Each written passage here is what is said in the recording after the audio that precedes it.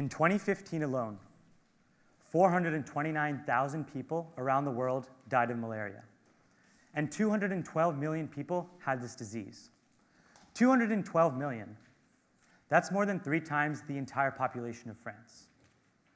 Now, take a moment to think of the hundreds of thousands of others who died that same year from a number of other infectious diseases: tuberculosis, dengue, HIV, just to name a few.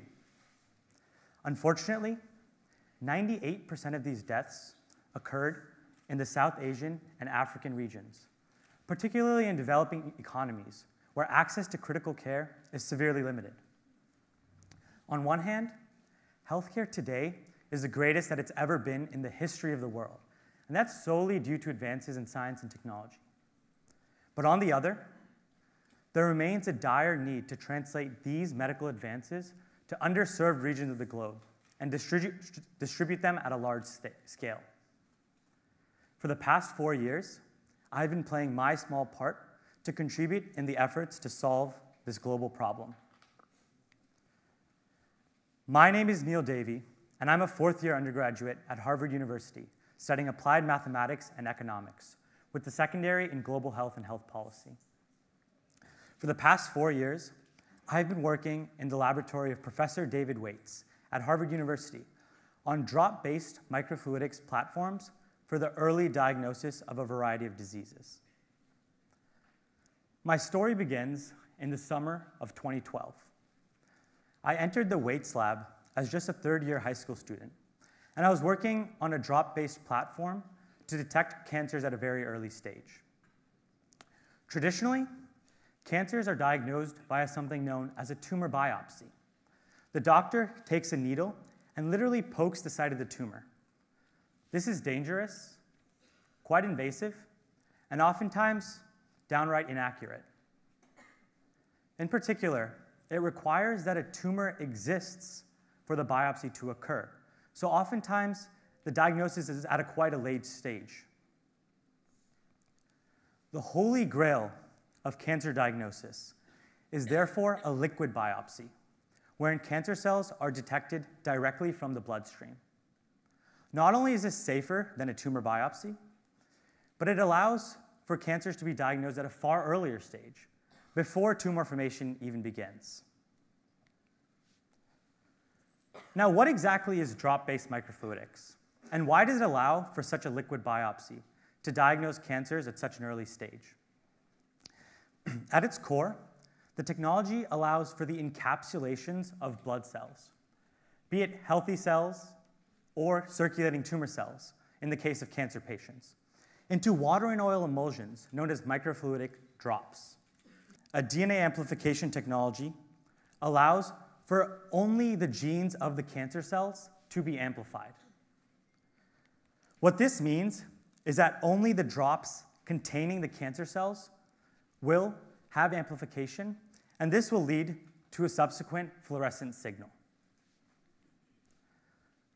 So, only the drops that contain these cells will have a signal, and this fluorescence can be detected and quantified via a laser. The technology doesn't only give a yes/no output indicating the presence of the disease, but rather gives a quantitative output, telling the doctor how many cancer cells there are per volume of blood, and thereby indicating the stage of the patient's cancer. Why is this unique? In traditional molecular diagnosis, say there's 1 cancer cell and 10,000 healthy blood cells. The overwhelming presence of those cells make it impossible to detect that 1 cancer cell. That makes it seem like the patient is doing perfectly fine. Drop-based microfluidics, on the other hand, allows for each cell to be in its own discrete reaction vesicle, allowing us to distinguish between the cancer cells and the healthy cells, preventing the masking of the bad cells by the good. In particular, our technology is so ultrasensitive that it can detect as little as 1 cancer cell out of 10 billion healthy blood cells. And imagine that, 1 billion cells. Each of these drops is exceedingly small, having the same thickness as just a strand of human hair. This is the biomedical equivalent of finding a needle in a haystack. Further, the technology allows for individual cancer genomes to be stored within the microfluidic drops. This gives individual patient information to the doctor and allows for therapies to be tailored towards that particular patient. For example, if a drop contains a genome, it can be DNA sequenced. And if that sequence reveals certain specific mutations for a patient, doctors can have personalized treatment for those mutations. This overcomes the huge problem of patient variation that exists today in oncology. Now, to speak of this technology without acknowledging the group effort that was involved in its creation would be unfair. During my time in the lab, not only did I learn the importance of the scientific method, but I learned the power of collaboration and the importance of working in a team, which drastically improved my experiences there. By being unafraid to ask questions, reaching out for help from those who are older than me, and sharing my results with colleagues, I was able to get a lot done during my summer there. My mentor and I particularly worked hand in hand with doctors at the Massachusetts General Hospital, and they successfully tested our cancer platform on prostate cancer patients in the hospital. Interestingly, the platform can be adapted for any disease, so long as the DNA fragments being amplified and targeted are specific to that disease. But despite being a drastic improvement in terms of detecting cancers at a far earlier stage and doing so non-invasively, this was still a rich man's technology. It required large pumps to generate the microfluidic emulsions, time-consuming DNA amplification machines, and very, very expensive fluorescence microscopes to actually image the drops. Such a technology could never be used in many of the developing countries of our world today. So, since the essence of the platform is so flexible, I envisioned using the same technique for a number of other diseases, infectious diseases like tuberculosis and malaria, which are pretty uncommon in the developed world, but still severely debilitating in a number of developing countries.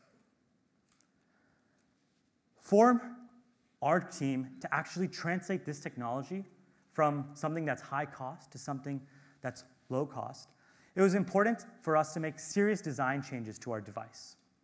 The first thing we did was, instead of using large pumps to generate these microfluidic drops, we just used a simple handheld pipette, a device that exists in almost every lab around the world.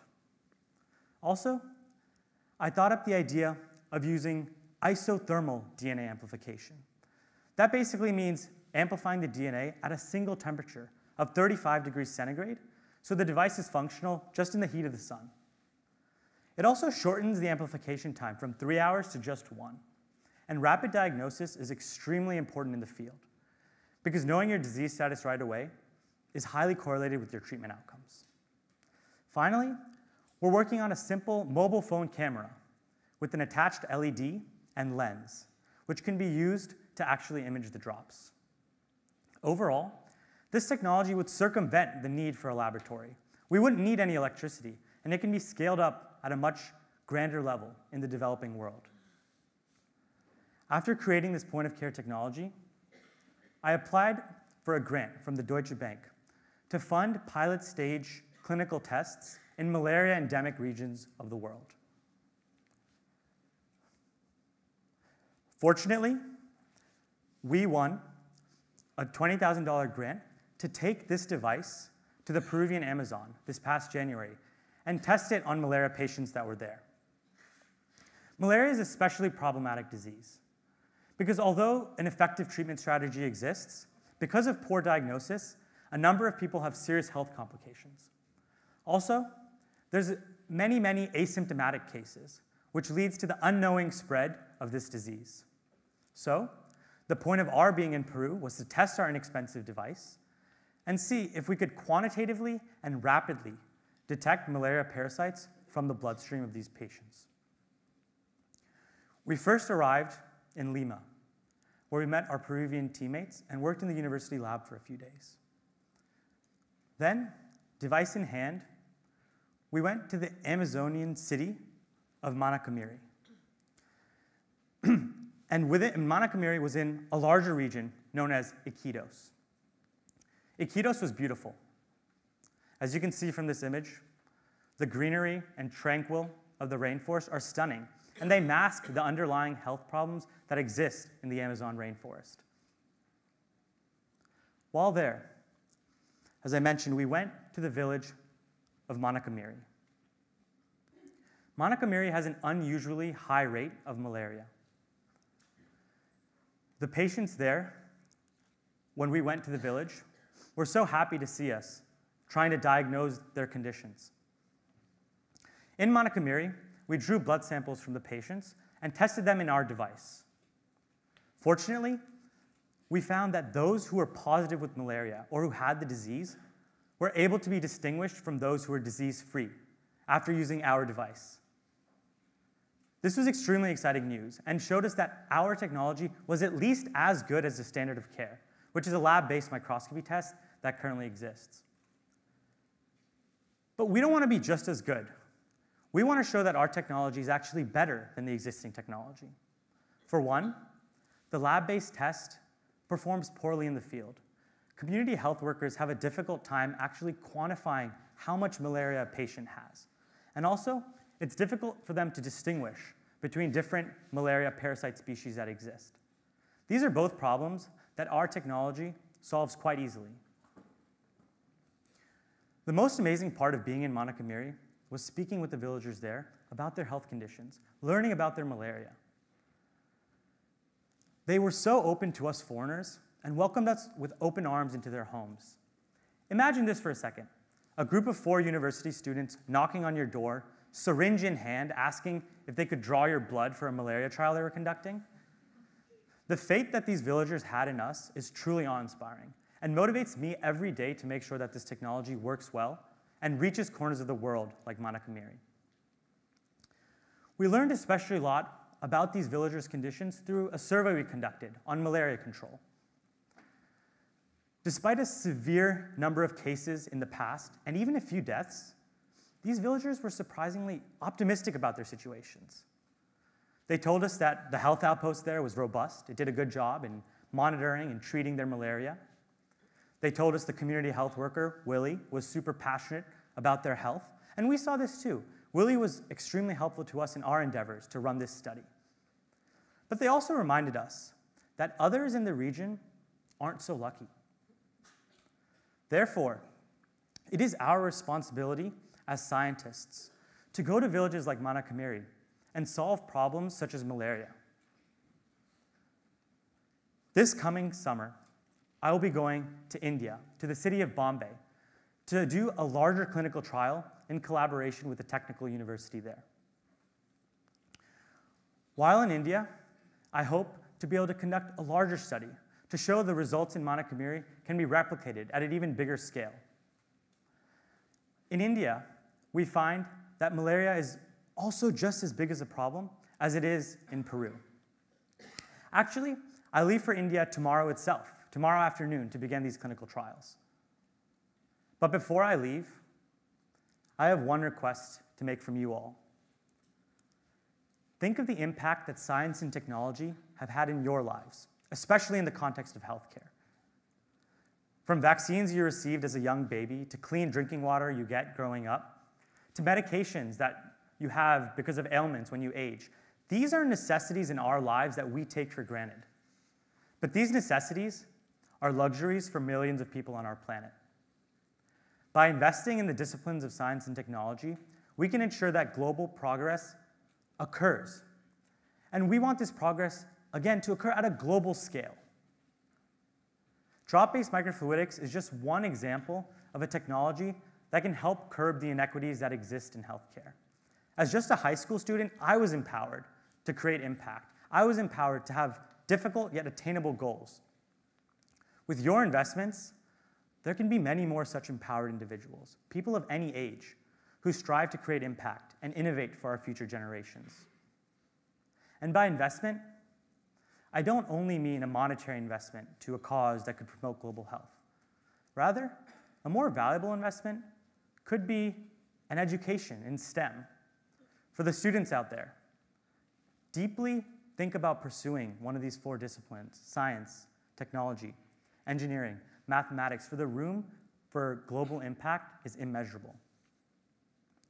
And for the scientists in the room, we need to work together to make sure that technologies are scalable for everyone. Investing in science and technology is useless if it only helps a few people. Countries like the US, the UK, and France, they have a tendency to make new and complicated technologies. And this is great. These discoveries are great. Don't get me wrong. But it shouldn't be forgotten that much of the world will never be able to have access to this technology.